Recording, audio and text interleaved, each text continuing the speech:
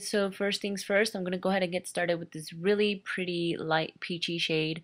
I'm going to be taking my Sigma E35 blending brush and I'm just going to be using this as my transition shade straight into the crease, just blowing out this color using circular motions and back and forth windshield wiper motions. Then I'm going to be taking this beautiful reddish brown shade and I'm going to be taking my M505 blending brush and I'm going to start placing this in the outer V and just smoking it out and then taking whatever is left on the brush and bringing it in towards the crease area.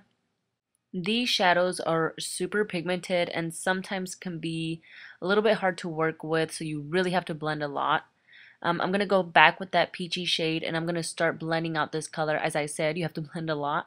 With my E35 Sigma brush, I'm just going to be blending out this reddish shade. Now I'm going to take this cool tone warm brown and I'm going to take the same brush that I used, the 505, and start it out the outer V again. Really just take a little bit, start blending it in the outer V and bring it in closer and then take a little bit more and then blend a little bit more.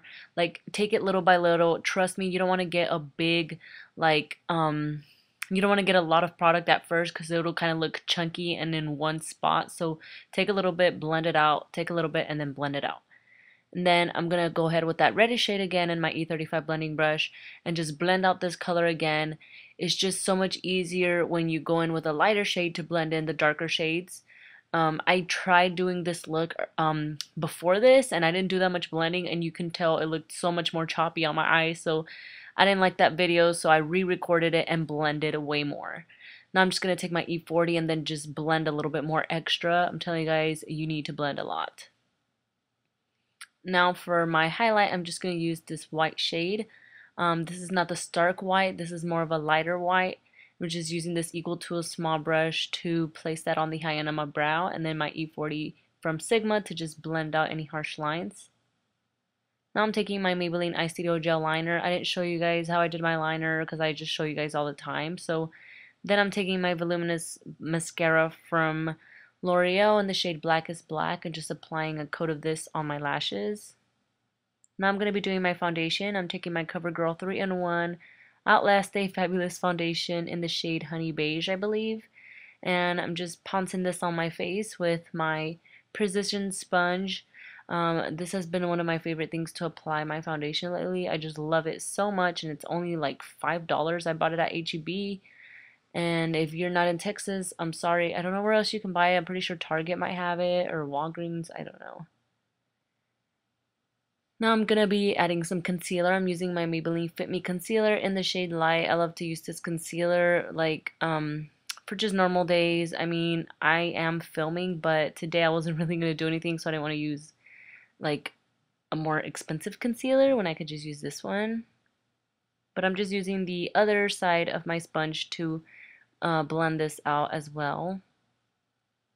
Now I'm going to be using my contour kit from Anastasia. This is my first time using this, so I'm really excited. I'm going to be taking the middle banana shade and then the matte light whiter shade. I'm mixing both of them and placing that to set my under eye concealer and then my T-zone area with my blush brush from e.l.f. And I'm also going to be contouring. I'm taking this shade. I don't know what each shade is, but if you guys check out the light palette, you guys can see all the names on there. And I'm just going to be chiseling out my cheekbones like I always do, my forehead, my chin, and all that stuff. It kind of gets repetitive, so I just like to just really do this quickly because I don't know, you guys probably get so bored of watching this. You're like, okay, she's about to contour, she's about to add blush, whatever. Anyways, I took this middle shade afterwards and kind of just applied it because it's a little bit more cool tone, so it'll help me contour a little bit more. And I'm just using this little contour brush. Now I'm taking my e.l.f. blush palette and I'm going to be taking both of these shades, and this is in the light shade of the palette. And I'm taking this dual fiber blush brush from Sigma and I'm just going to be applying this on the apples of my cheeks and always taking it back. That's just my favorite way of applying blush. Then I'm going to be using these 616 lashes from Salon Perfect. I love these lashes. They're so dramatic and just so up my alley.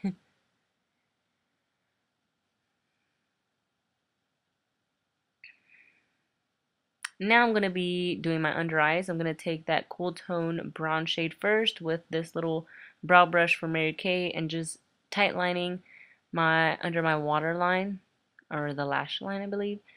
And I'm using the reddish tone and taking this little, I think it's the M169 brush from Morphe. I'm going to be blending out that cool tone brown with the warm brown, and it just makes such a beautiful combination. I love it. You really want to smoke out that bottom lash line, especially when I have so much dramaticness going on at the top. Just do back and forth, have patience. Keep doing it till you see that it's nice and smoked out. Now I'm taking the black eyeshadow, and if you don't want to use that, whatever, use Corrupt. I'm just using the 169 brush again, that little pencil brush, and I'm applying it just in the outer V. As you can see, I'm kind of doing a V, literally. I'm not shading it in too much. I'm just kind of doing it and then blending it out with the M503 brush, so there's no harsh lines.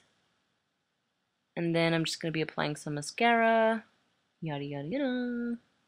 I'm using the same voluminous mascara from L'Oreal. Now I'm going to be applying my inner corner highlight. I'm going to be using the lighter white shade and then the more stark white eyeshadow.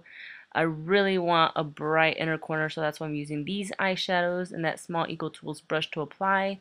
Then I'm using my Mary Luminizer highlight from the Balm. I just love this highlight. I cannot get enough of it. And you just can't go wrong with it. That's why I love it. And last but not least, I'm applying my lip liner. I'm not going to use any lipstick. I just love this lip liner, how it looks by itself. I'm just going to be applying this, and once you're done applying that, then this look is complete. I really hope you guys enjoyed this video. I hope you guys learned something different. And yeah, I will see you guys on my next video. Please don't forget to like and subscribe. And yeah, I'll see you guys later. Bye.